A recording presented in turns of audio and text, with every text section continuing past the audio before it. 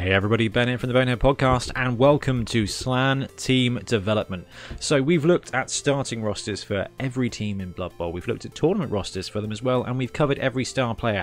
Now we're going team by team and having a look at all the positionals on it and what skills you want to give them in league. So basically we're looking at league play, we're looking at star player points, we're looking at what skill and when. And today we're going to be having a look at the Slann team.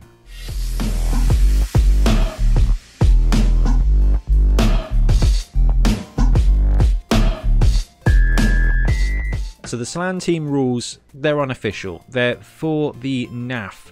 The NAF have released a thing called the NAF Rules for Tournaments 2021, and it's got Khorne teams and Slann teams. So you can still have leaping, jumping nonsense in your Blood Bowl league.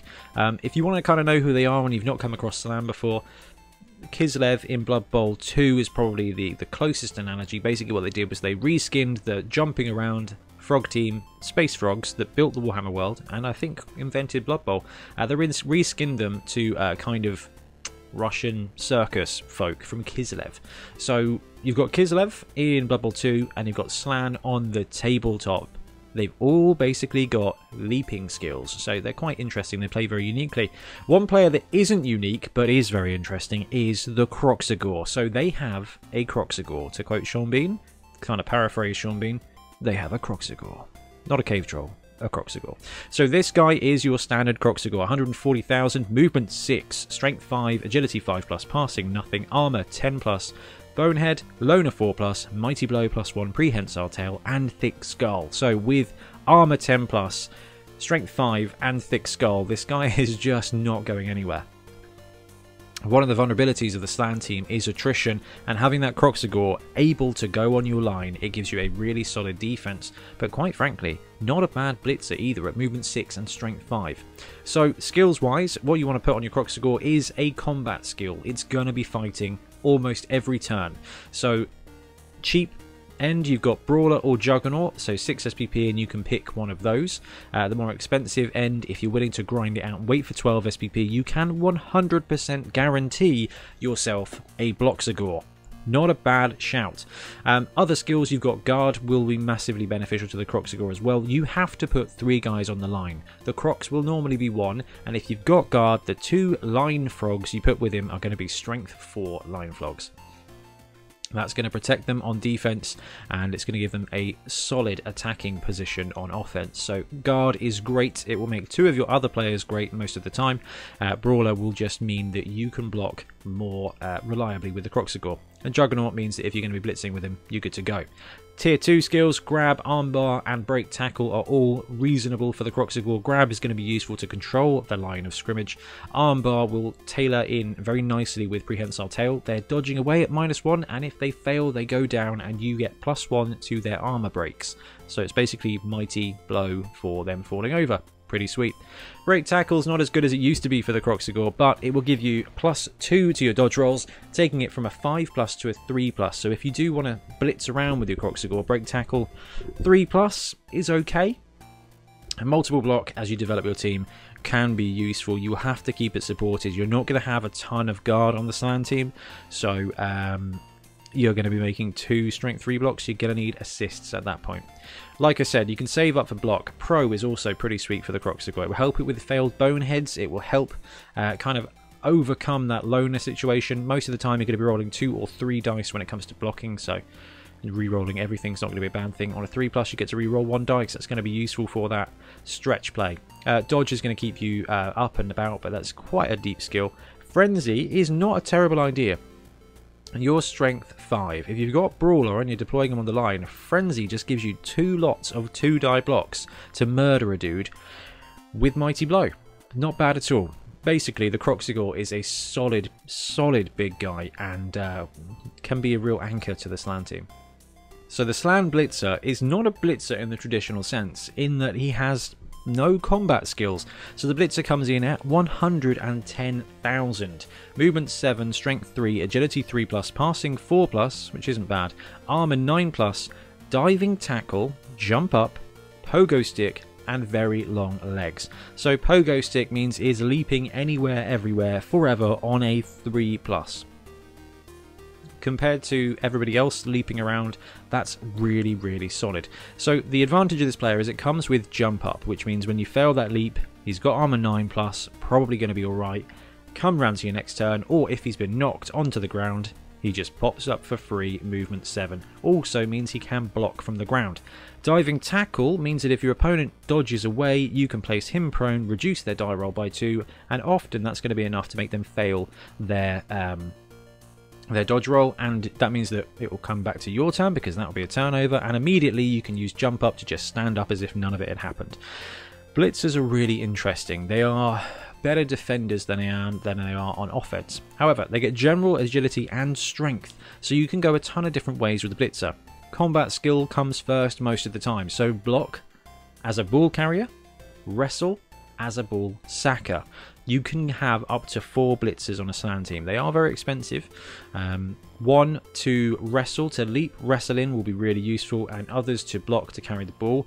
Dodge will come in handy, again, just to keep you standing. Guard will be really, really, really useful here. So if you've got some Slann blitzers, having guard on one and wrestle on another means you've got a pretty good combo there, being able to get a 1 or 2 die block to sack the ball carrier. And with Slann, the more chances you can take to pop that ball out, the more chances you'll be able to just absolutely farm those TDs in. More TDs equals more gold, and you need about 1250 to fill out your roster, so you kind of want to race to the finish line as much as possible.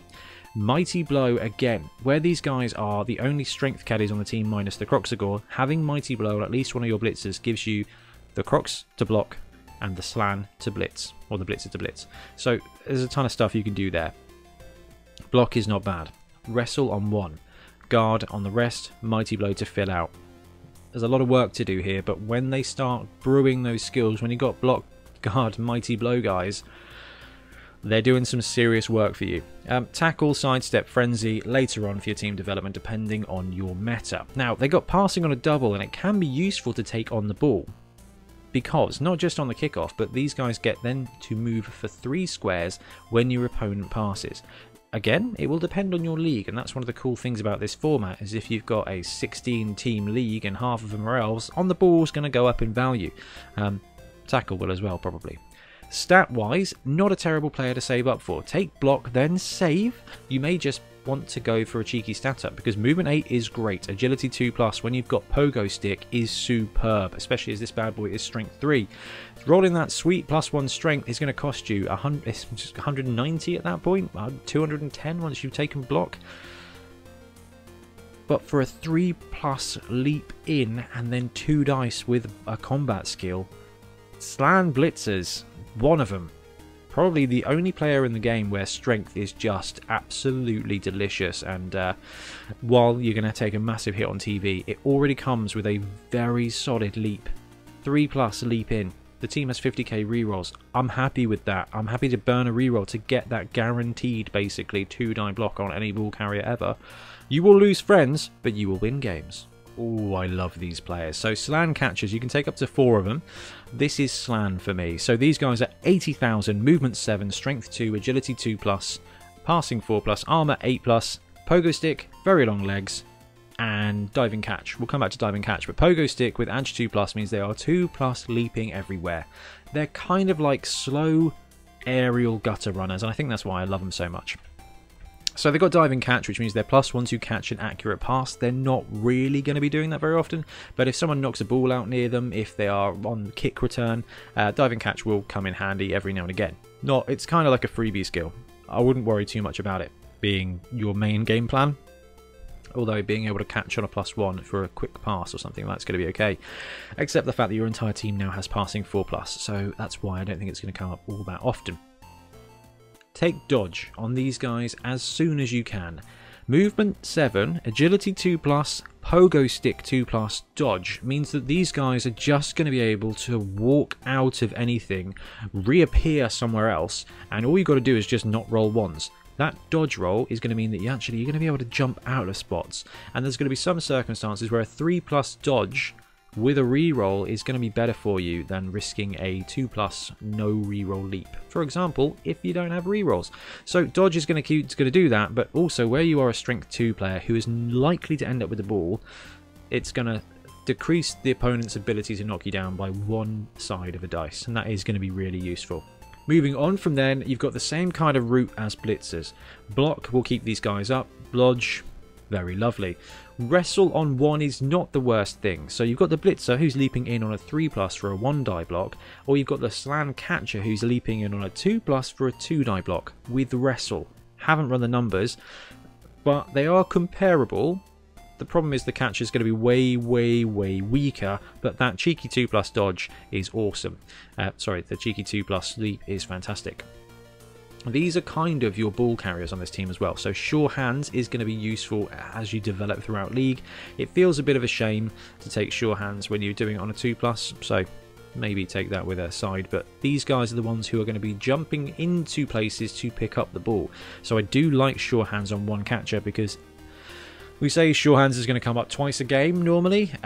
If you're on defense and you're Slann and you're popping the ball out, then sure hands is going to come up 4 times in the game, and at that point it's actually quite a good skill to have. Sidestep, sprint, sure feet, just going to make it faster. Jump up is awesome on a team who've got a lot of leap. This guy's armor 8+ and strength 2, so jump up is going to be less useful unless you are using him as a retriever, who you need him to be just movement 7 forever. Pro is quite an interesting angle. I should have covered this on the blitzer, but Pro gives you the ability to reroll 1 dice on the roll of a 3+. So while we say that leap doesn't have an integral reroll, the Pro skill gives you that reroll on a 3+, so it's not a gimme by a long shot. But something like the Slann catcher or the blitzer is only failing on a 3+, and then on a 3+ you get to reroll it, so it's actually really good odds. I like Pro, but I think you just get more out of block and dodge early on. If you've got 4 catchers and you've got time, then actually 1 or 2 catchers with guard as well is just going to be able to plonk themselves exactly where you need them to be able to make profitable blocks. On the ball on one of these guys is pretty sweet. It's not quite as good now. Their passing has decreased from 2+ to 4+, but still pretty decent. Gives you 3 extra squares, and when your opponent passes you get 3 extra squares, which makes them movement 10 in those kind of situation. Break tackle is also not a bad pickup. You can leap into places on a 2+, but being able to dodge into places on a 1+ might be better for you, especially if you followed the rules and you've taken dodge nice and early. And Nerves of Steel makes some pretty sweet catches, and they do actually have access to this. Again, these guys, maybe take dodge, and then maybe just wait and take that stat up. Movement 8 is going to unlock them, agility 1+ is just broken, and strength 3 is something I'm not sure I'd want to take, but it's a lot of cash, but then you're a 2+ strength 3 leaper and you can really start going to town. The interesting thing with these positionals is they get more interesting when you take a stat up, and they're each only 1 skill away from being really good. Dodge on the catcher, block or wrestle on the blitzer, and they start really fulfilling their potential, and then I would be interested to save one of them, just go for that stat up and just see what happens. Alright, we've got Slann Lineman to finish it up. 60k, movement 6, strength 3, agility 3+, passing 4+, armor 9+, pogo stick, very long legs. So, these guys have got decent armor and they leaping around on a 3+. You're not going to be leaping forever with these guys, but they will come in handy, and what that does is the fact that they are Ag 3, they are Strength 3, and they've got Movement 6, means they can do stuff. When you've got just Slann Linemen, you are not out of the fight. They're not elves by a long shot, but that 3+ leap with a pogo stick is often better than a 2+ dodge into something bad, so there's definitely an opportunity there. Again, block, wrestle on these guys is going to be awesome. Block's going to keep them alive. Wrestle's going to put a ton of pressure on when you need a blitz. Maybe 1 lineman with wrestle and the rest with block to do some good work. Jump up is sweet on a double if you're going to be wrestling or if you're going to be leaping. Guard on a double, again, is just going to be really beneficial. That 3+ leap to get you wherever is okay. I cannot stress enough, leap as little as possible, but it is something that can really combo off brilliantly. And again, dodge is also going to be really useful. Fend, tackle, kick, also very good skills on the lineman. So, do you take a random general? Actually, probably the first 2 Slann linemen that get 3 SPP, I'm going to roll that random for them because I think you get some really good outcomes. Block is good. Dauntless can be really good. You're going to have big guys. You're going to have Chaos Warriors and stuff. Actually, being able to leap blitz a Chaos Warrior and then roll, what, 2+ to get equal strength to power him down? Power him down to get a 1 die block. It's going to be useful. Dirty Player, probably one of the only linemen I wouldn't be excited to take Dirty Player on, but you can pull it off and it will come in handy more often than not. Fend is going to be okay to control advances. Frenzy will be great on a strength 3 leaping player. Jump into places, Frenzy Blick, he's going to go down, but that ball's going to probably come out as well. Kick is going to unlock this team. I love Kick more than anything in the world when it comes to Slann. You can pin them back and just garbage churn their line. I am personally a big fan of dropping it low and close to one side and just pouncing. So you can deploy heavy and use Kick to control where the ball goes. It's awesome. Pro is just going to mean that this guy is your leaping dude. At that point, it kind of becomes another blitzer for you. Shadowing is going to be okay. Movement 6 is alright. Strip ball will be useful because you get the opportunity to leap blitz. Sure hands, ball carrier, tackle, safety, wrestle, safety. Taking a couple of randoms, you can start to build up extra positionals when it comes to the lineman because they've already got that special thing, and that special thing is the ability to leap anywhere at a 3+ and survive with armor 9+. Yeah, they do have armor 9+. I had to check then because I was like, that's quite high.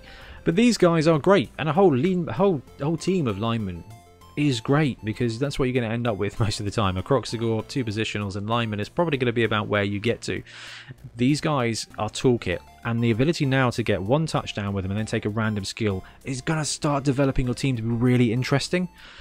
Oh man, I do these videos and I tend to get really excited about each of the teams as I go through. A couple of them I had to fake, you've probably seen through. Sorry Nurgle fans out there. This team, however, is going to be so much fun when these linemen start... Basically, when people start getting skills, this team is going to start cooking and they're going to be a real challenge, and I like that. Anyway, going to wrap up this video here, guys. Please let me know what you think of Slann in Blood Bowl 2020. Yes, they're unofficial, but they play like nothing else, so I'm really glad that the NAF is at least including them in their tournaments, and I do recommend that you at least allow them in your leagues and things, because there'll be a couple of players out there that actually want a new challenge, and a challenge that's reasonably well balanced is Slann. I'm going to disappear. Thanks very much for watching, and we'll see you again soon for more Blood Bowl content. See you later. Thanks very much for watching, we really appreciate your support. If you want to support the show even further, please like and subscribe, it really helps us out. Or come and join us in our Patreon, link below, where you get early access to our content and monthly competitions. See you later.